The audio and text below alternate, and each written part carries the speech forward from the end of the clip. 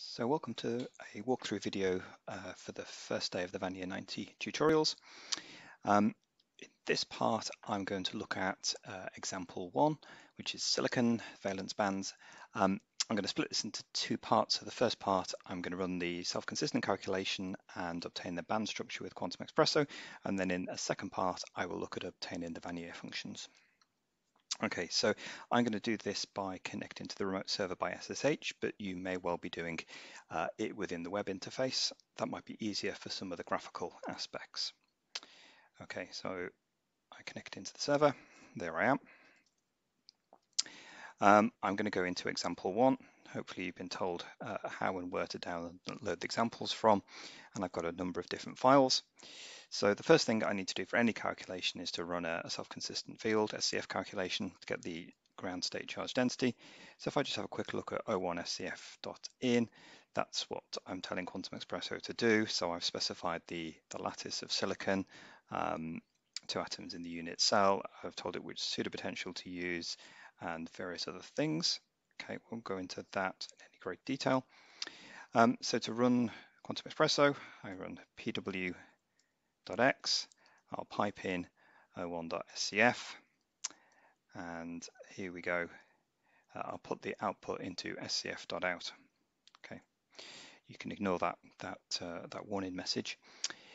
So I'm following quite carefully the PDF that you have available. Okay, not necessarily going through every step, but just getting a quick sense. So calculations ran, I will do a quick ls-lt that orders the file in date order just to make sure there's no file there called error or crash or something like that. So, okay, we've written data in a directory called out, and we've written all our output into scf.out. So let's have a quick look at scf.out.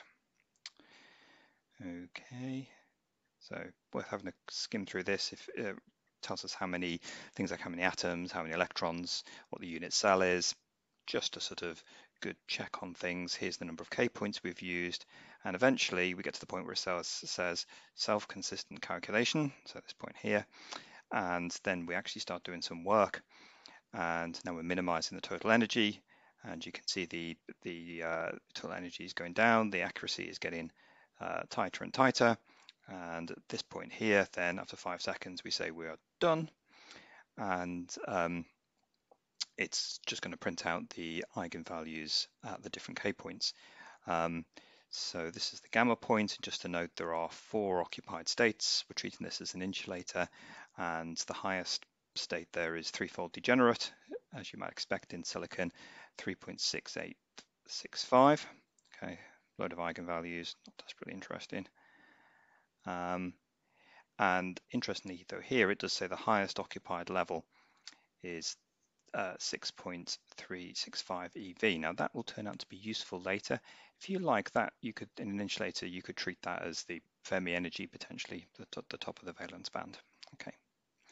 So that calculation, we get some timing information, and it says job done at the end. So this means everything worked well. That is all good. So what does the exercise tell us to do next? So what we'd like to do is compute a band structure. Okay. So in order to do a band structure, we've now got the Hamiltonian, the charge density that defines the Hamiltonian. We'd like to diagonalize it at the K points along the band structure that we want. So we're not going to change the Hamiltonian, the charge density, we're going to keep that fixed. We're just going to solve it for an arbitrary set of K points in order to get our eigenvalues and hence plot our band structure. So if I copy the scf.in to O2, I calling this bands.in. And I like to use VI, but if you can use any editor that you so wish. Okay, so what does it say? It says to change this to bands. So we're doing a fixed calculation. It tells us to tell it how many bands to actually compute. Okay, so we set in the system part, we will set this, and it also suggests that we set this parameter to be true. You can go and look up what that means, but it means, well, we're interested in the accuracy of all the states, not just the occupied states. Okay, now, so For the SCF calculation, we used a regular grid of K points, 10 by 10 by 10. But for the path, the band structure, we're going to need a path. So I'll get rid of those two lines and take what it suggests. So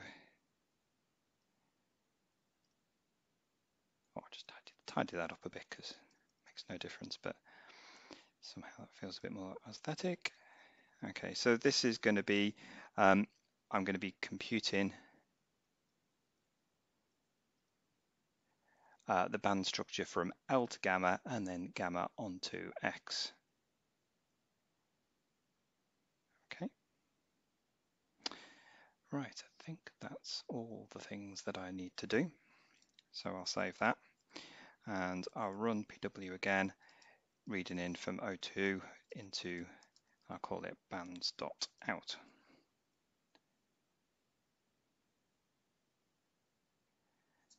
Okay. Okay, took a little bit longer to do that than the SCF calculation because there were quite a few K points. And hopefully now we see there are no error messages and we can look at bands.out and that's going to get, yeah, it didn't give us all the K points. There were so many K points it decided not to write them all out for us, but we could have changed the verbosity in the input and then it would have put them all out. So, but job done, so that's fine. Okay, now as we're going to do a band structure, we're going to run the bands command.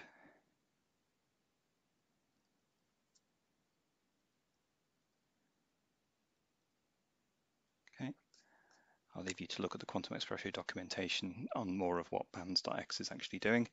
Okay, that having finished, that's normally quite quick. We are going to call the plot bands command. So plot band.x. Okay, the input file is bands.out. No, bands.out, bands.dat, sorry, which was written in the previous step. Okay, it's looked at that, and we need to give it the, for the plot, we need to give it the range. So the lowest band, the bottom of the band structure is about minus 5.7, and the top of the band structure is about 20.5. So let's say if we go from minus 7 to 22, okay, this is all very quick, so you could just repeat this step if the graph didn't look how you wanted it. Okay, that's fine. We need to give it an output file, so let's call it QE bands.agr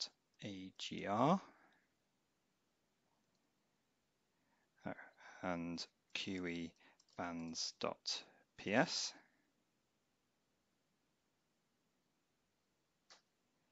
Now, let's take the Fermi energy to be that highest occupied level that we found before. So I made a note of that. So in my case, it is this. Okay.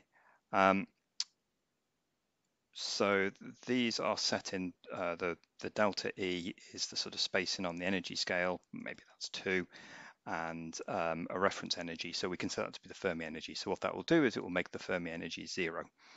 Okay, so let's put that in. And there we go. Okay.